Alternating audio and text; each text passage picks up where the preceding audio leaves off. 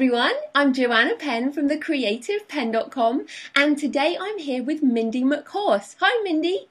Hi, how are you? Good, thanks for coming on the show. So just a quick introduction. Mindy is a freelance copywriter and marketing specialist, as well as the editor of the Barefoot Writer Magazine. So Mindy, start by telling us a bit more about you and your writing background.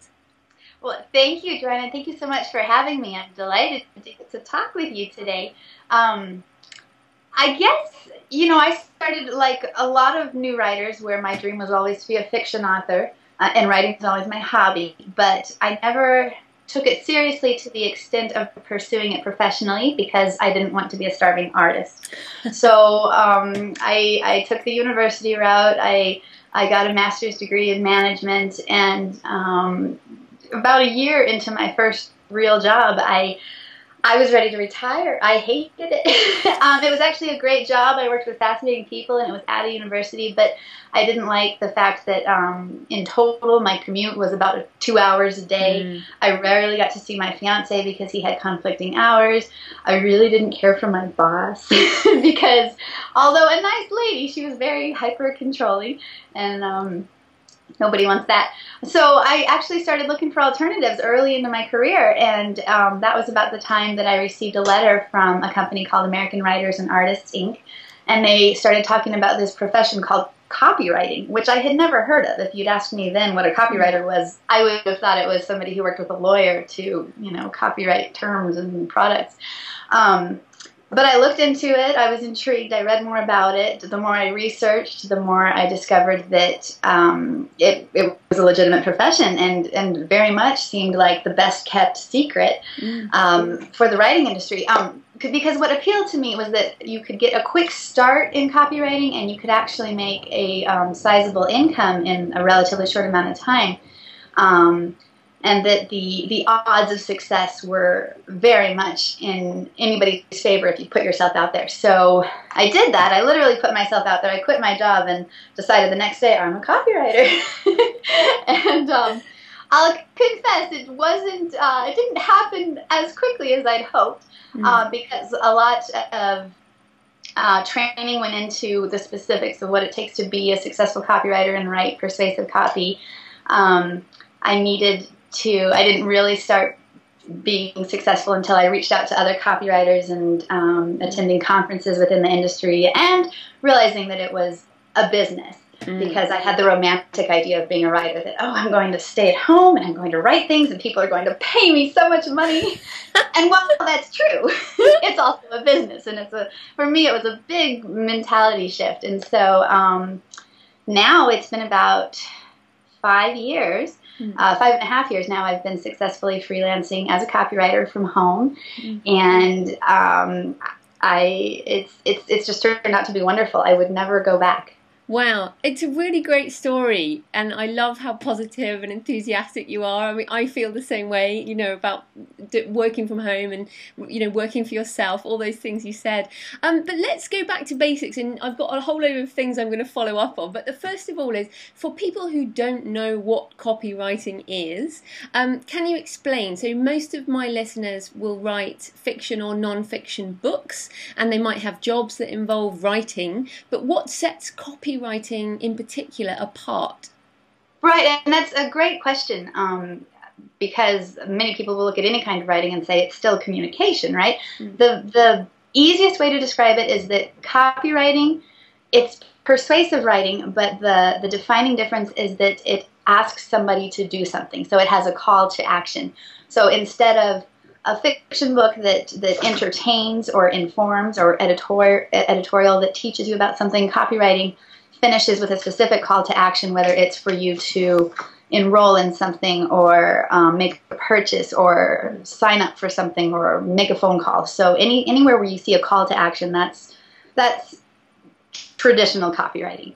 And it does, especially because we have the internet, it does sort of reach into a lot of different areas now where there may not be a specific request at the end of something that you read. It doesn't have to be a black and white question asking somebody to do something, but the general underlying theme is that you are persuading somebody to do something, to take some kind of action. You used the word persuasive, writing there, and people might be thinking, oh, that sounds a bit icky or a bit kind of marketing-y or not the type of writing they want to do. So can you maybe, talk a bit about being authentic and how it doesn't have to be like that, but it can still work? Absolutely. And that's another great question, because I think one of the things that, like you said, can turn people off of this type of writing, and initially it confused me as well, is that people see it as sales writing, and they say, well, I don't want to be a salesperson. I'm not in sales. And I feel very much that way. The sales profession is would never fit for me. So a good way to look at it is that if you are writing a message that connects with the right person, then it's actually a very valuable, very wonderful thing. And we see copywriting virtually every day, not necessarily in advertisements, but if you subscribe to a magazine that, informs your beliefs or directs your hobbies, and it's something that you really enjoy, chances are you read a copywriting piece that attracted you to that magazine, that basically told you about the magazine and the benefits and the features that you would get from it, and connected you there. If you donate to a nonprofit or a charity, chances are it's something that you're passionate about, but you were connected to it by reading a letter that explained what that charity does and why they're committed to their work, and it resonated with your core beliefs and values, and then told you about how you could become involved. That's copywriting. And so, yes, there is an element of hype to some types of copywriting, but it's all dependent on the niche, or the subject in which you write. And then that goes back to, as the writer, it goes back to what you are most interested in. So if you look at the health industry, for example, a copywriter who writes for the health industry is typically going to write copy that has a more colorful degree of language, That's a nicer way of saying hype, but hype doesn't always have to be negative.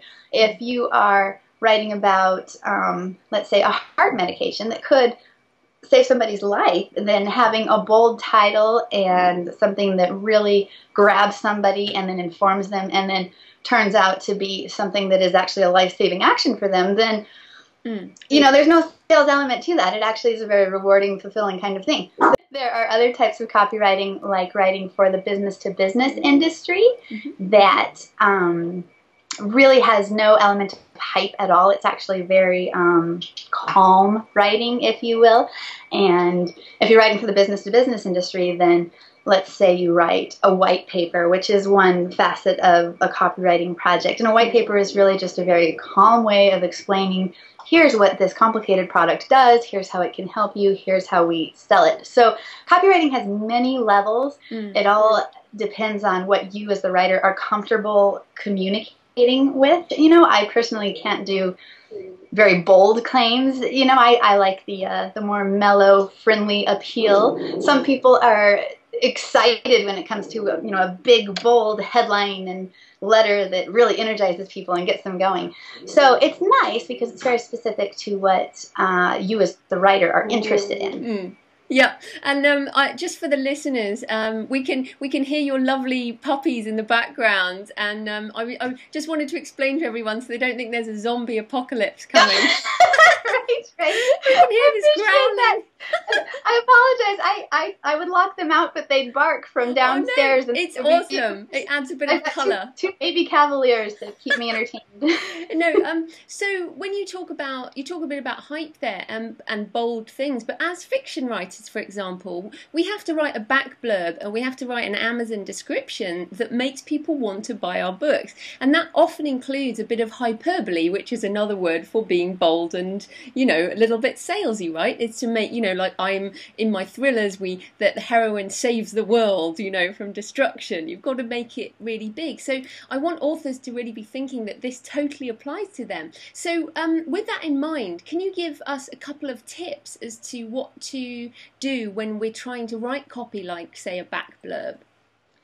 Absolutely. I would say the first tip is to look for, well, first of all, speak to your reader. I think a lot of people, a lot of writers fall into the habit of talking about themselves when they write. You know, if you're describing your book, for instance, you might say, I wrote this book that I really felt passionate about and I love telling this story. And really, whenever you're using the word I, that's a red flag. Use the word you for your reader. You know, you will enjoy this book. You will be taken away to a far off land. And then dig beyond the features and look for benefits. That's a major copywriting. Well, I guess that's one of the most important elements of copywriting is when you look past features and you dig for benefits. So if you think about it, any reader interested in buying your book doesn't just want a book. They don't want something that's 246 pages that will keep them busy for 3 weeks. They want something that they can sit down with, that will take them away, that will help them forget their normal everyday life and maybe make them feel like a heroine or like a wizard or, you know, basically whatever the purpose of your book is, that's what you want to tell your reader about, and you want to really underscore benefits over features. And the second tip I would say is to include a call to action. We talked about this at the beginning of our conversation, and so it's interesting because in some ways you'd think you don't need to spell it out. If you have something written on the back of a book, or if you have something on a web page, obviously the person reading the copy should know that you want them to click the link or you want them to open the book. But if you tell them to do it, they are more likely to do it. And lots of research underscores this fact. It's the same thing in copywriting. One of the major tricks, you might say, that we use is you can have a hyperlink, for instance, and obviously if it's underlined and colored on the internet, most everybody knows that means it's a hyperlink and that means you can click. But if you actually spell it out and say, click here now, your click rate will skyrocket. And it's just because it's just a natural human thing. We like to be told what to do. It makes things easier. It means you don't have to think about it. You just do it. And so if you want somebody to click this link, buy this book, open this book, enjoy this book, tell them. So always include a call to action. Brilliant. I think those are fantastic things. Now, one thing that's quite common in, you know, all online marketing now is blogging, and authors are no different. You know, certainly non-fiction authors, I think, really do need a blog, and many fiction authors are now blogging. So, but one of the things I see that people get very, very wrong is headlines. So I wondered if you could maybe explain what a good headline is. You know, what's the definition of a good headline, I get, and give us some examples. Right. Well, again, it goes back to wanting to communicate with your reader. So using, you know, the simplest trick is just to use the word you and not I, or at least to think in terms of what do you want as opposed to what do I want. Looking for benefits. If you include a benefit in your headline, people are much more likely to be interested. You know, you can say, new great book, but what is that? That's actually a headline I've seen, but it doesn't really tell me anything interesting or useful. So look for benefits that can say things like what kind of experience you want your reader to have, or what they might learn from reading your material. And then another trick that I always turn to. Not trick necessarily, it's a tool. It's actually taught by American Writers and Artists, Inc., which is the company that I learned all my copywriting knowledge from. And they have a process, they call it the 4 U's when writing any headline, where you want your headline to be useful, you want it to be ultra specific. Anything vague is much more likely to be glossed over by somebody because you see vague headlines all the time. You want it to be let's see, there are 4. It's always hard to think of all 4 at the same time. We've got useful, ultra-specific, urgent. So if you can include any word that inspires urgency that you like now or today or, you know, recently, just using words that make the headline feel more timely. And then the last one is unique. So don't write a headline just like everybody else would write it. Use words that you don't normally see in a headline. Use words that inspire curiosity. I know one of the most famous headlines, it was actually in a mailer. And to be honest, I can't remember what the advertisement was for, but it was a mailer that went out several years ago. And the headline was, "What Never Ever to Eat on an Airplane." And so that's something that it's very unique. You know, it immediately makes you want to read more and find out, my gosh, if I'm going to be riding on an airplane, what should I avoid eating? What's going to make me sick or upset? Or, you know, what I need to know more. Another very popular headline that I can think of off the top of my head, it was for a magalog advertising a financial product that talked about the plague of the black debt. And again, it's something that's very unique. It inspires curiosity. So anything like that. Yeah, but also the examples you gave, it was still obvious what it was about, because I think authors often try and be clever with headlines and write kind of, if you think about a book title of a fiction novel, it can be clever, that's fine, but when you're doing a headline, it can't be obscure, can it? It's got to have a promise in a way. That's a great point. Yeah, cute and clever should never have any role in a headline. So especially if you write something and you think, oh, that's very original, that's very cute, nobody would think of that, then maybe you should second guess it, because the more, I'm not saying that your headline should be common, because like I pointed out before, it should be unique, but if it's something that, I wish I had some more examples. I can send you some, which might be useful, but if it's something that really just speaks to you and won't resonate with your core audience, then it just needs to be canned and start right over. No, absolutely. Well, one example would be like it's NaNoWriMo at the moment, National Novel Writing Month, and I've seen blog posts like day 15 of my book, as a headline. But instead one should write something like, how I learned to write characters well. Or, how you can write characters well. Exactly. Be more specific about the actual content of the article. Right, and then that's a perfect example, because that gives the reader a benefit. It says, my gosh, I'm working on my own NaNoWriMo book, and I need help with character writing, and this person has something. There's my benefit. And you can add a few other. Let's see. I love building on headlines like this. This is something we often do in peer review groups, where somebody puts a line out there, and then everybody adds to it how you can write characters well in 30 minutes or less, and then you add your degree of urgency, or how you can write characters well in 30 minutes or less when you're at a coffee shop or surrounded by busy people. Yeah, or for historical fiction, or for romance, make it specific.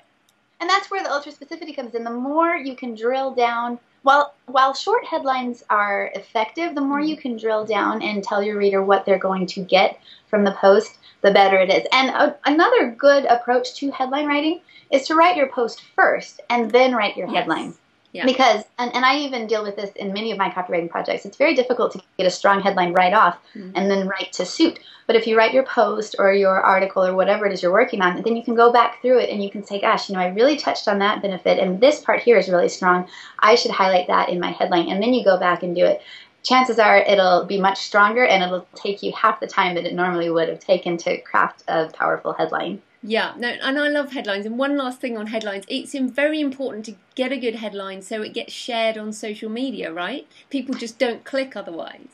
Yes, actually, that's a great point. And in that case, it's always important to look at your headline. Once you have a headline that you're comfortable with and you feel like it really speaks to your reader, look at it and see if there's any way you can move the benefit to the front. So, if you think that the most powerful benefit of the headline that we were just discussing is learning about character development in a short period of time, or learning about character development for historical fiction, put that in the first few words. If you can flip the sentence around, just because when it gets shared, oftentimes you never know how much of your headline will be chopped off. And so that way you're getting the core benefit early on, so people are more likely to see it and benefit from it. No, that's fantastic. Excellent. So I wanted to come back to you talking about your business and you use the phrase, you put yourself out there, and you've got your own website, you've got your own business. So many people have their own small businesses. As writers, I think we are, as authors, we're small businesses. How did you put yourself out there, and what are your best tips for marketing yourself as a brand? Ooh, well, I think this is, I think it's actually a very scary thing for any new writer to put yourself out there, especially because it's very common to feel vulnerable and to feel judged, even when you're first beginning and you're putting your writing out there and you feel like it's something that's very deeply connected to who you are. But I think the two important things to remember are, one, a lot of people are in your shoes. A lot of people will relate, and they won't judge you. They will want to connect with you or learn more about you because they relate to you. So move past that fear. And then know, I think also that anything can be improved. And Joanna, I remember seeing, I think it was one of your blog posts where I loved the fact that you included a picture of early edits to one of your books. And just bleeding in red. It was beautiful because I think as an early author, it's so simple to, it's very easy to fall into the trap where you write something and you feel so connected to it that having it torn up makes you feel torn up, as opposed to realizing that it can make everything stronger. And so this all ties into putting yourself out there and just going for it. I see too many writers who are very, they go forward with a lot of trepidation because they're afraid of feeling judged. So they don't put up a profile on LinkedIn, which would be my number one first recommendation. They don't put out a website, which is my number two absolute recommendation, because they'd rather somebody see their writing, love it, pick it up, publish it, pay them for it, whatever, first, so that they have that credibility, and then they put themselves out there. But most of the time, 99% of the time, it's not going to work that way. You need to establish your presence, like you were saying, brand yourself.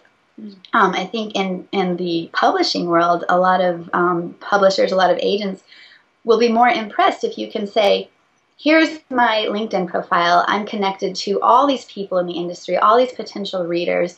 Here's my website. I have this blog with 20,000 subscribers. Then they can say, okay, not only do you write, and ideally they like what you write, but you're also committed to putting yourself out there. You're committed to connecting with your audience. And because that's a major part of being a successful writer, you have to be able to connect with your audience. You have to be able to know what they want.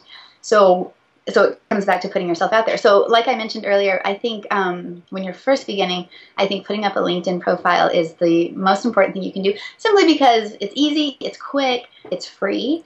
It's kind of a stepping stone, if you will, into the greater pool of the internet. And when you're putting together your LinkedIn profile, one of the best pieces of advice I've heard other writers share is that you want to include things that make you unique, that showcase who you are, where your writing comes from. Don't talk about the fact that you worked for Starbucks when you were 15 years old, unless maybe it factors into your writing in some way, or it helps color your personality. But when people read these LinkedIn profiles, they're trying to find out not necessarily every detail of your specific professional background or even personal background. They're trying to find out who you are and what you want to represent as a writer. So in copywriting, for instance, this is where we recommend that people emphasize what types of markets they write for, what types of copy they write, what their motivation is. Not irrelevant details. And so once you have your LinkedIn profile up and you start connecting with people who are relevant in your industry, and absolutely connect with other writers, this is another important distinction, I think, to making the leap, is that many people fall into the trap of thinking that other writers, and other copywriters do this a lot, that they're your competition. Yeah. And, excuse me. And it's not the case at all. I actually felt this when I first started out. And the two things to remember are that, one, there's such a great need for writing, for content writing, for paid content writing, that there will always be enough to go around. And I think in fiction, the important thing to remember is that there's such a variety of stories to be told. It's not like you're competing necessarily because you have your own voice. And so that's the first thing to recommend, that there's plenty of space for everybody. The second thing to know is that writers are your support, they're your community. They're the only people who are really going to understand what you're going through. So connect with writers, and then absolutely start reaching out to your core audience and the people that you think are most likely to read your content, or who will be most likely to pay for your content. I'm sorry, this answer is becoming very long. Yeah, no, that's great. And no, that last bit there, I use the word co-opetition, which is becoming more common now. It's like cooperation, competition. We are, we're in the same business, but we all help each other, and we all, we blog about each other, and we promote each other, and that we all rise up together in that way. There's no, I love that positivity around. I think, there are some people who don't feel that way, but those of us who do, we resonate with each other, I think. That's so true. Yeah, and from a copywriting perspective, every year I attend the major copywriting conference. It's the AWAI boot camp in Florida every fall, and I've been going for the last 7 years. Excuse me. And I've met people there who have become my close friends, whom I can relate to and bounce ideas off of. And I've also met people there who are very guarded about their writing practices and their fees and things like that. What I've seen over the course of the last several years is that the people who really open up and share, they're the ones who are the most successful. They're the ones who are really climbing into the upper echelons of copywriting.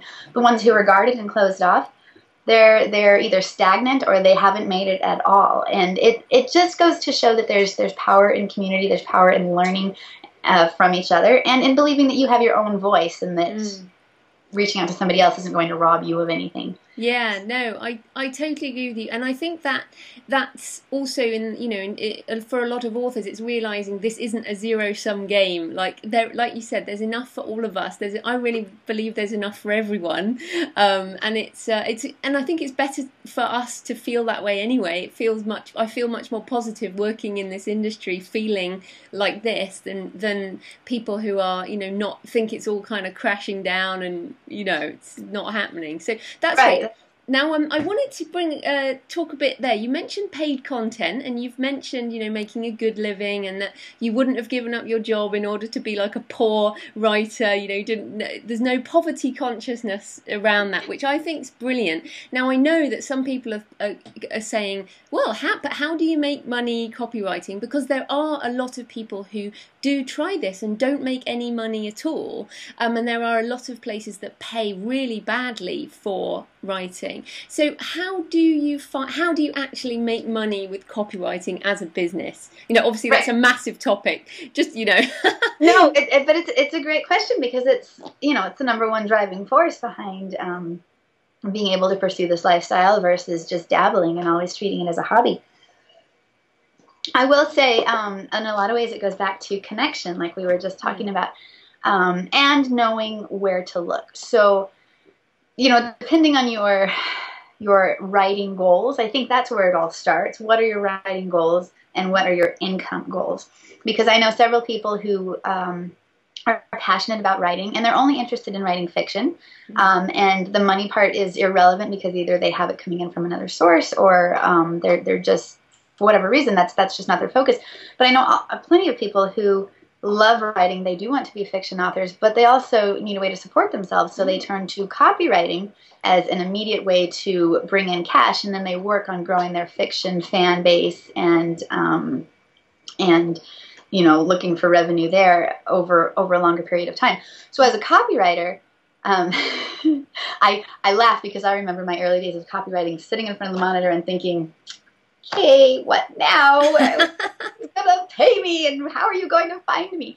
And so this also builds on what we were talking about earlier, putting yourself out there. If first of all, if you have a LinkedIn profile, and if you have a website that talks about your skills, those are, from a copywriting perspective, those are two of the most important things you can do, because it's a way of showing and not telling any potential client that, look, I'm here, I'm professional. Any website that you have out there and blog post is going to be an example of your writing ability, and it's a much stronger way to approach any prospective client than a simple email saying, I would like to write for you. Yeah. The next step is knowing who to approach. And in general, I know there are exceptions to this rule, but in general, magazines and newspapers do not pay well. But those are the first places people think of when it comes to writing content for pay. You can do it. I've written for both, and it pays pennies. That's where you get the idea of the starving artist. And there are several websites. I don't want to pinpoint any specific one, but there are websites where you can go, and there are just tens of thousands of other freelance writers on there looking to connect with clients, and the clients are looking for the lowest bidder, and you won't make any money there either. Yeah. So if you're really looking to grow your income, the three things to focus on are, first, your niche. You're going to make more money more quickly if you pick a certain topic, because then you can present yourself as a specialist as opposed to a generalist, which is always an important distinction. A lot of the niches that copywriters I know focus on are business to business, like I mentioned, which is actually one of the more lucrative fields just because there are far more business to business clients willing to pay copywriters. I wish I can't think of the numbers right now. I can get them to you later. No worries. You know, tens of thousands. Huge demand for business to business copywriters. The health market pays very well. The financial market pays very well. A lot of people write for nonprofits. It doesn't pay as well, but you can make a great living and you get fulfilled on top of that. You know, and then you can drill down to even more specific markets. One copywriter friend of mine writes for the pet industry. So any business or, you know, entity involved in pets and pet supplies and pet wellness, she writes specific copy for them. So she charges very high fees. So you want to decide on a niche. But then it really comes down to connecting with somebody who understands the value of good copy. And this can be anybody. It can be a small business person. It can be a Fortune 500 company. But the defining feature is if you approach somebody, you say, I'd like to write copy for you. I think that your sales letter could be improved. I think your website could be improved. If they don't know what a copywriter is or they don't understand the power of communication, you can still have a conversation with them. You can go forward with that, but chances are they will not pay the high fees. If you instead connect with a marketing association like the DMA or like AWAI, because they have several job boards where clients come to them and they say, we need a copywriter, we need a good copywriter. Those are the people that you want to connect with because those are the ones who already understand the value of good copy. They know that your rates are fair because although they may be extraordinarily high compared to your average low bidder on a bidding website, they give the client such a huge payoff in revenue that it's a no-brainer for them. Yeah. Essentially. And so that comes back to connecting with, in the case of copywriting, connecting with copywriting organizations who can give you access to a jobs board where marketers are willing to put their jobs up and pay high fees. You can absolutely look for clients yourself, but what you want to look for, besides the idea of whether they understand what copy is, you want to look for somebody that has, a consistent business presence. You want to look for somebody who's already putting good content out there. So let's say you have two businesses and you like them equally, and you're trying to decide between them, but you go to their website. One of them has a regular blog. One of them has downloadable reports, white papers, an entire social media profile set up. They're an ideal prospective client because you can tell that they understand the value of content. The other business, let's say, just has a website that's got 5 web pages, and that's all. Yeah. The general thinking is to think, well, this website over here, they could really use my help because they don't have any of this content.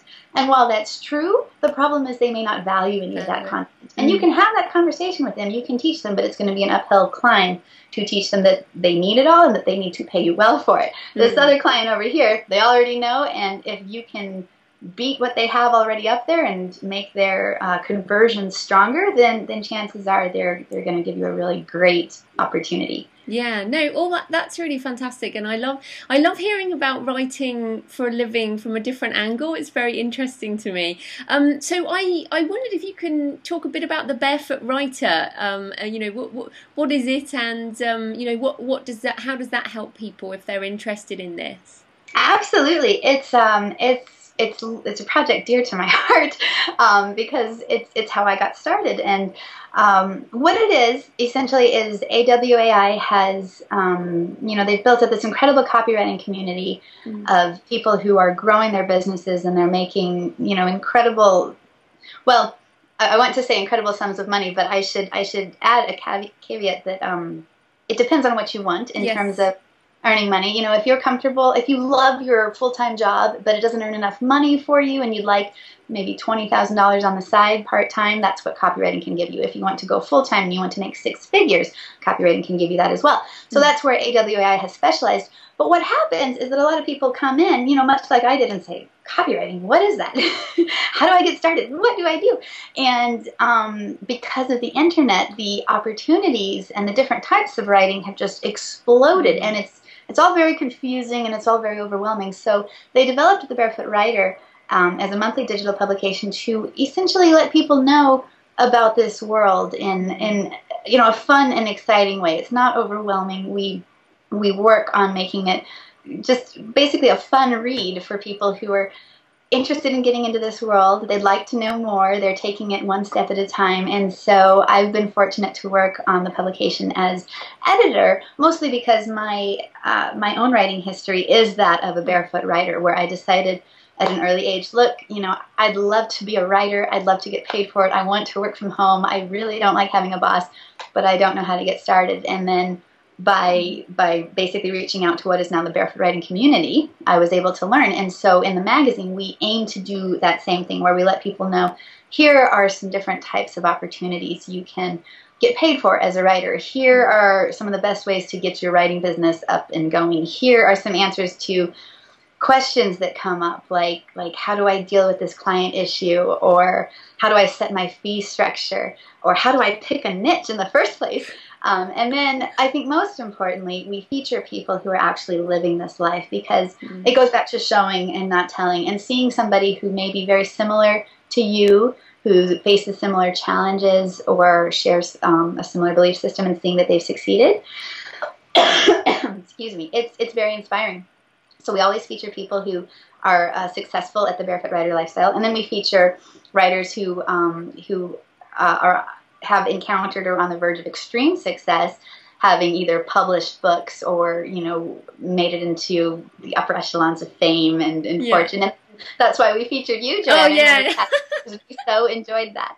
I'm on my way, and yes, I do. I feel like I'm on the way there. But no, I love being in your and I got some emails based on being in the Barefoot Writer. And I know a lot of people are interested in writing fiction. But what's so funny is I know a lot of my fiction audience are probably really interested in copywriting. So I think there's definitely a crossover, and I think it's about, as a writer, almost compartmentalizing the types of writing you do, if you want to do both.